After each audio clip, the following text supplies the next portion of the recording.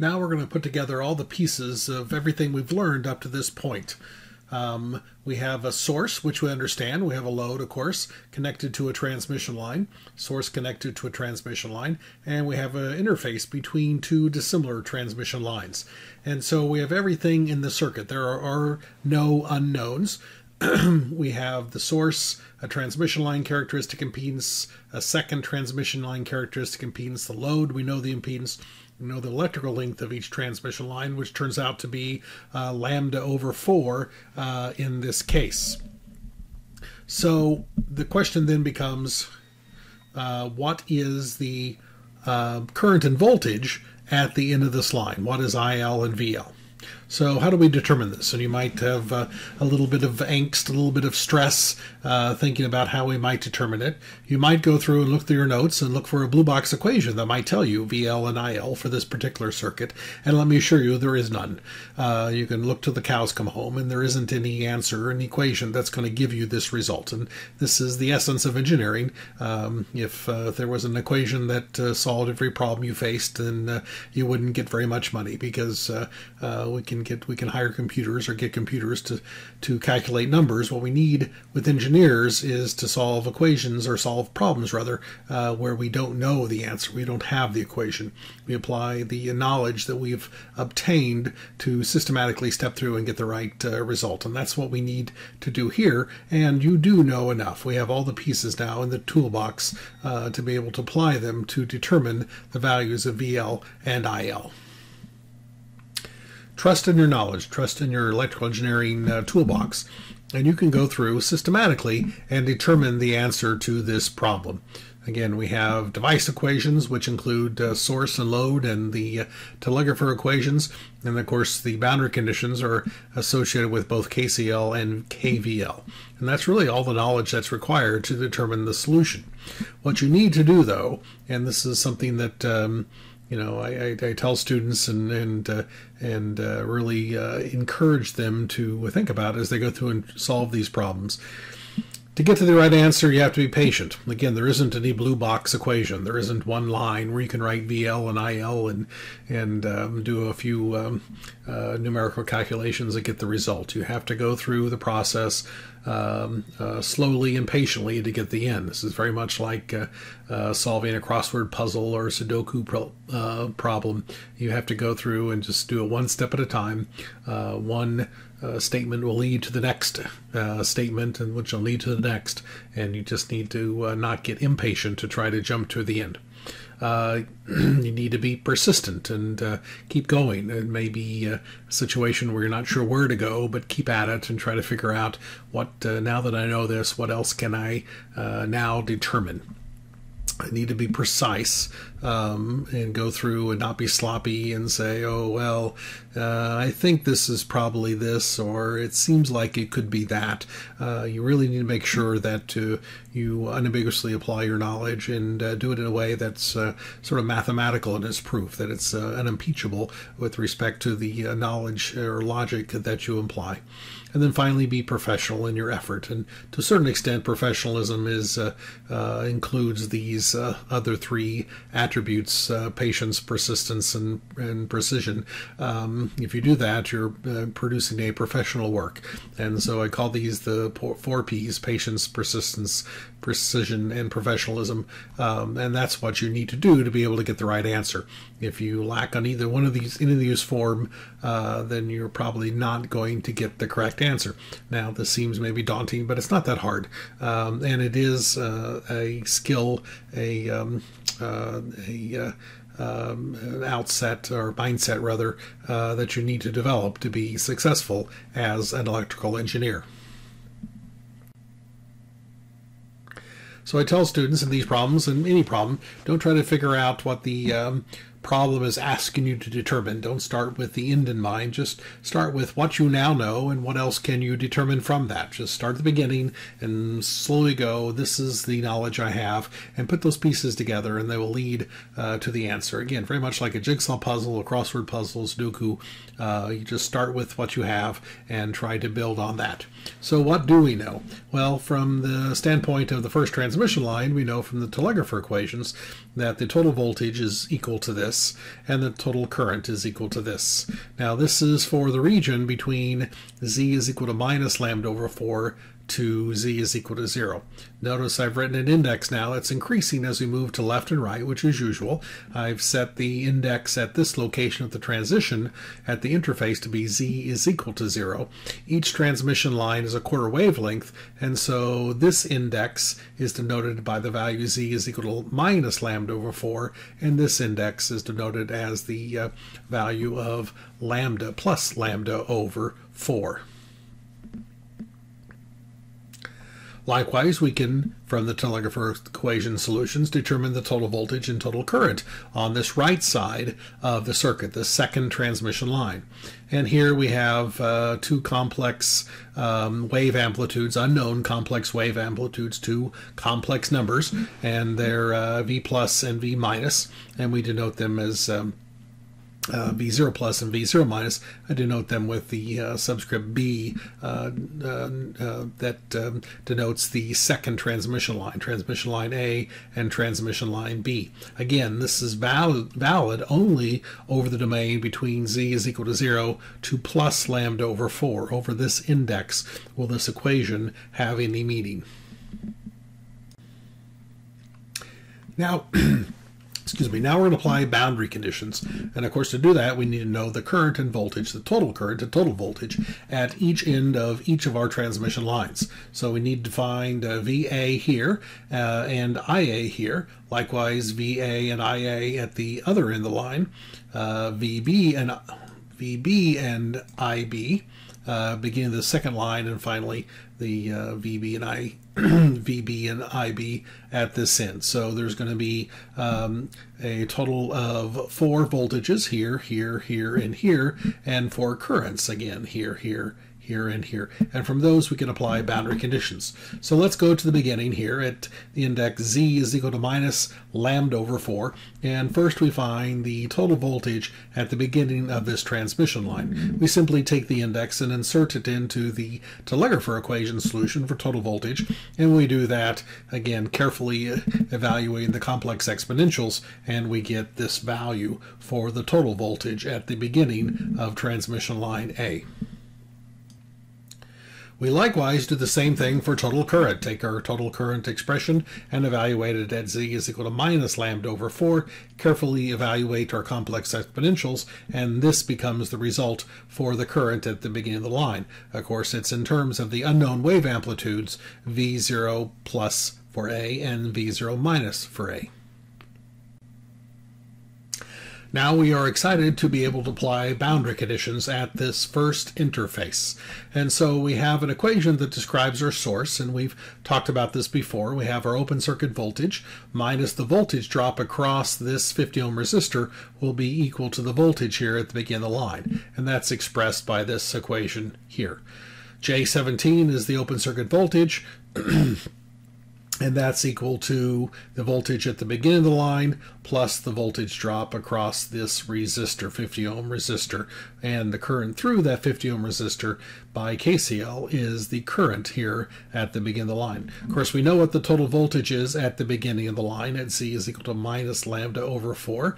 And so we insert it here. Likewise, for the current, we insert it here, and we come up with an equation now that includes both the unknown wave amplitude V0 plus for transmission line A and V0 minus for transmission line A. This is our first boundary condition.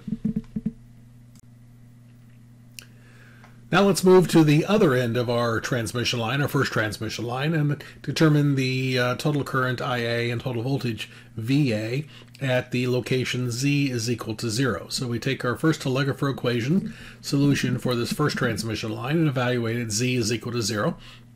Complex exponentials become easy to evaluate here. They're simply equal to 1, and so we get this result. The same thing for current. We evaluated Z is equal to 0, and we get this result, the total current and total voltage at this location on our transmission line. we repeat the process for the beginning of the second transmission line. Again, we're evaluating at Z is equal to 0, but in this case we're inserting that value into the total voltage for the second transmission line VB and the total current for the second transmission line IB. And so we insert and we get these results for those two equations. Having evaluated the total current and total voltage at each end of these two transmission lines at Z is equal to 0 specifically, we can now apply our boundary conditions, in this case simply KVL. We know the voltage at the end of the first line must be equal to the voltage at the beginning of the second. And of course these things are directly connected together. These little wires I have connecting them are arbitrarily short and therefore have no significant inductance or capacitance. Effectively they are connected directly together, and therefore these two voltages really describe the voltage at the same location, Z is equal to 0. Therefore they must be equal to 0, or equal to each other rather, and therefore this is the result. A result that relates the two unknown wave amplitudes of the first transmission line to the two unknown wave amplitudes of the second.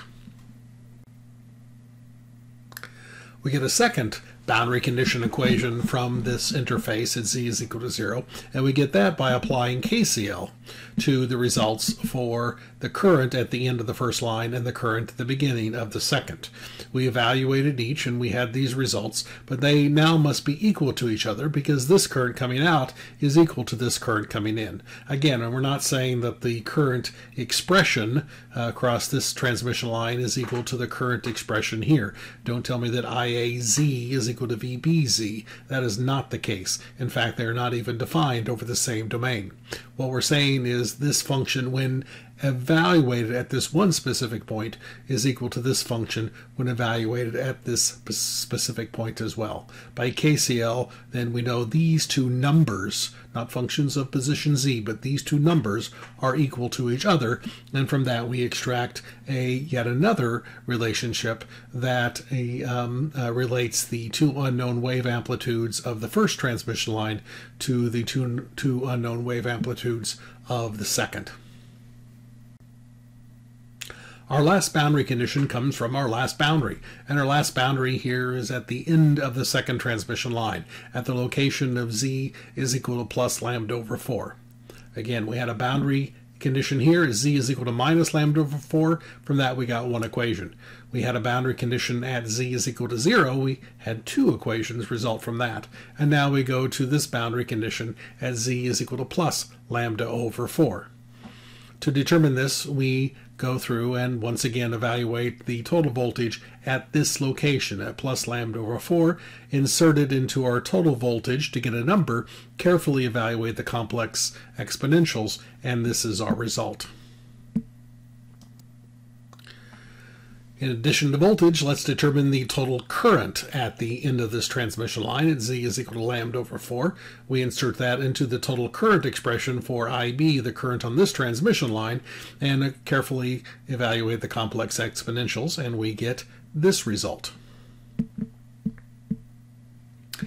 So our final boundary condition equation comes from applying Ohm's law in addition to KVL and KCL. From Ohm's law, we know the load voltage divided by the load impedance is equal to the load current, or the load current times ZL is equal to VL, Ohm's law. We additionally know that by KCL, the current at the end of this line is equal to the current through the load, and the voltage at the end of this second line is equal to the voltage across the load. So we combine those pieces together. This divided by this is that. This must be equal to the voltage VB at the end, and this load current must be equal to the current at the end of the line as well. All right, so here's Ohm's law. From KVL we get this, from KCL we get this, and when we go through and reduce the equation, we find we get a fourth result that relates our unknown wave amplitudes.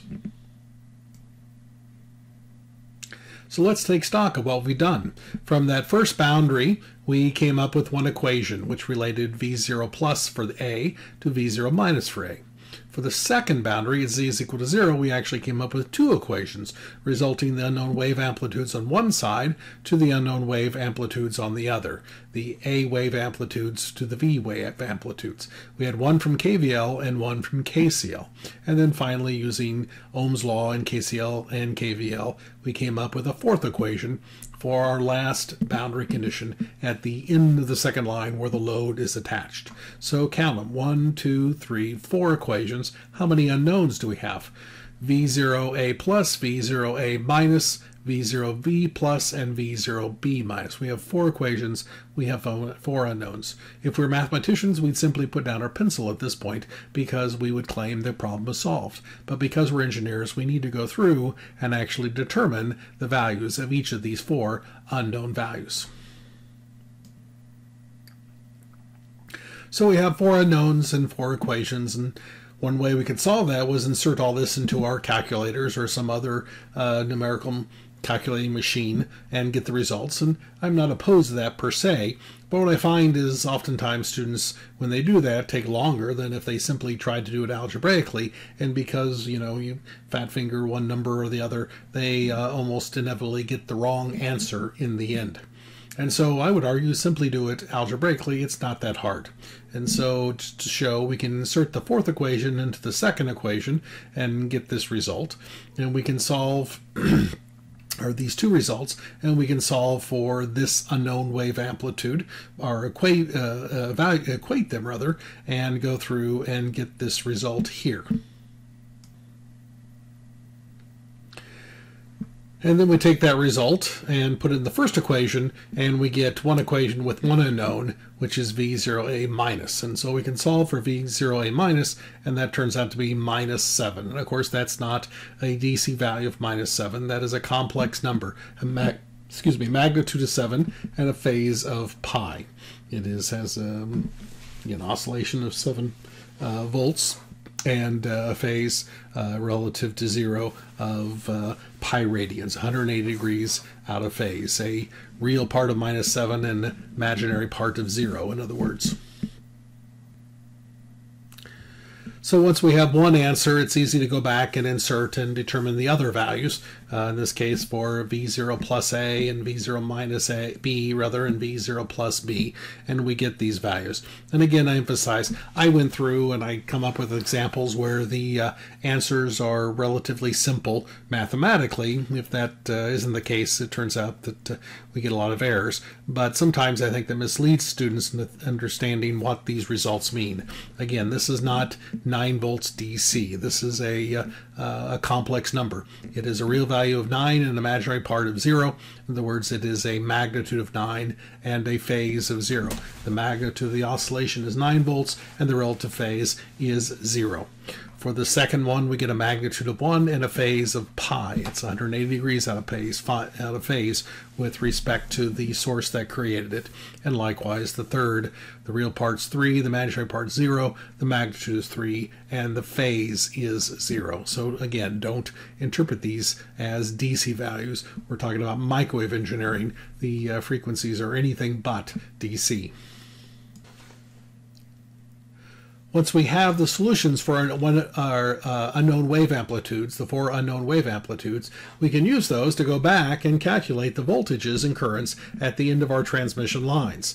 Remember, the voltage, for example, at the beginning of the first transmission line, the total voltage was equal to this. This was the result we got from our boundary condition. Well, gosh, now we know what V0 plus A is and V0 minus A is. We can insert them in there and find that the total voltage at the beginning of that transmission line, that first transmission line, is a value of 16 e to the plus j pi over 2, a magnitude of 16 and a phase of pi over 2, or 90 degrees, a real part of 0 and an imaginary part of 16, in other words. Same thing for the current at the beginning of the line, the voltage at the end of the first line, and the current at the end of the first line. We can now determine specifically those complex values. Likewise, for that second transmission line, now that we have the unknown wave amplitudes for the second transmission line, they're no longer unknown. We know what those values are. We can determine the voltage and current at the beginning of that line at Z is equal to 0, and likewise the total voltage and current at the end of the line at Z is equal to plus lambda over 4. And these are those complex values, the magnitude and phase, describing the oscillation, both magnitude and relative phase of that oscillation. Now, why would we want to do this? Other than it's interesting and fun to determine these values, why would we want to find them? The reason that we want to find them is to apply a sanity check. We want to make sure that these voltages and currents on each transmission line on either end satisfy the boundary conditions that we originally set up. If we've done everything algebraically correct, then they will. But if we made a mistake, and of course it's easy to make a mistake when you're dealing with algebra and complex numbers, and so we want to go back and check just to make sure that we've done this correctly.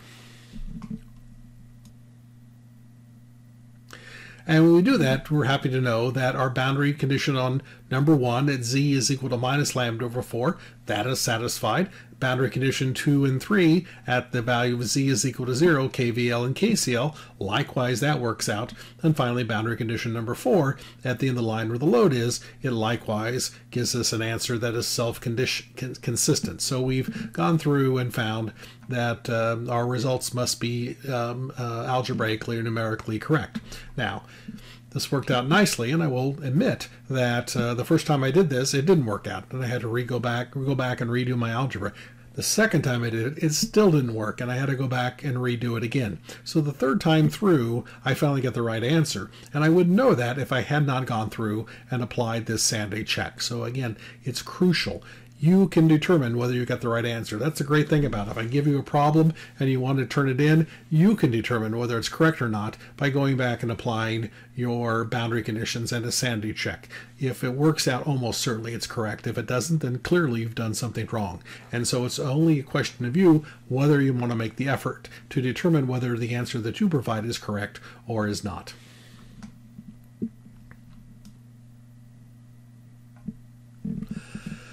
So we go back and think, well, what are we really after here? What would the problem statement ask for? That was, of course, VL and IL. And the voltage across the load is simply the voltage at the end of the second line at the value of Z is equal to plus lambda over 4, and we know that to be equal to this. Likewise, IL is the current at the end of the line at Z is equal to lambda over 4, and we calculated it to be this. And so those are our correct answers.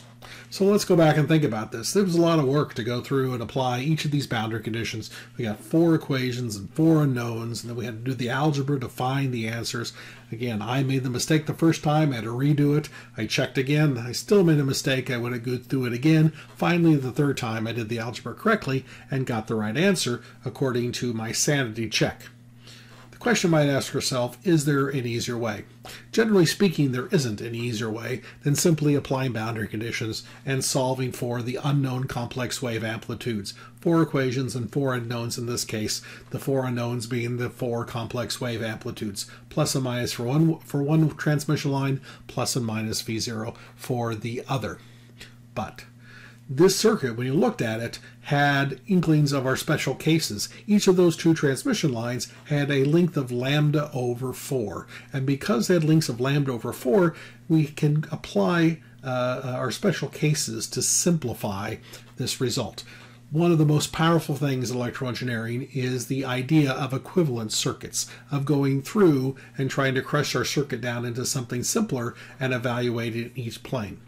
Notice we have 3 planes there. One at the source, between the source and the first transmission line, a plane between the first transmission line and the second, and finally a port plane between the second transmission line and the load itself. And what we can do in each of those planes is look right and left and crush the thing down to an equivalent circuit and simplify our analysis. And because we have these special cases, our transmission lines are lambda over 4, we're able to go through and do that very quickly. And because of that, we can get the same answers without so much work.